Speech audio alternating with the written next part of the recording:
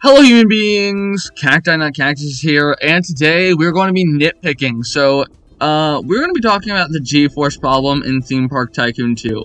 So, if you've been playing this game for a while and you like to build coasters, then you probably noticed the stats page, and you can tell that the G-forces and stats that they put on the ride aren't exactly accurate. So to demonstrate that, I built this little death contraption here.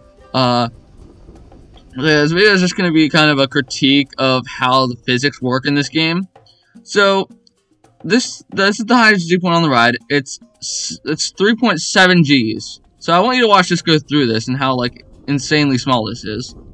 That would be crazy in real life, unreal. And now, I'm going to stop that.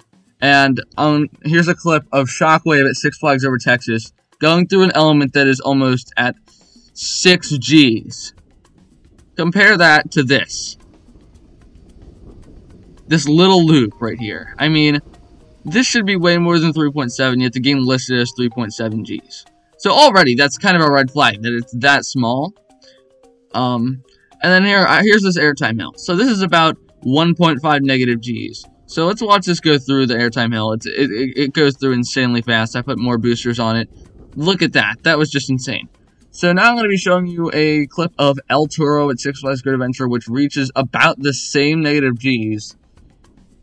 And you can tell this should be way more than around negative 1.5. The way the hill is crested is extremely sharp and would probably be less than 2 negative Gs in real life. So that's already a problem. And then now we're going to get into how the speed works in comparison to the height. Alright, so now we're in Insanity Park, aka my main park, and what you're seeing right now is fireworks. So this is my RMC coaster that I have at my park, and this thing is 137 feet tall, if I'm remembering correctly. So, and you can see the drop reaches the ground right here, yet somehow, this ride's max speed is 37 miles per hour. A measly 37 miles per hour. How, I don't know how that's even possible. I can't even fathom how that would work. With such a, I mean, it's not the biggest coaster I ever built, but it's definitely of size, yet it barely reaches any good speed at all. So, here's it going down the drop right here.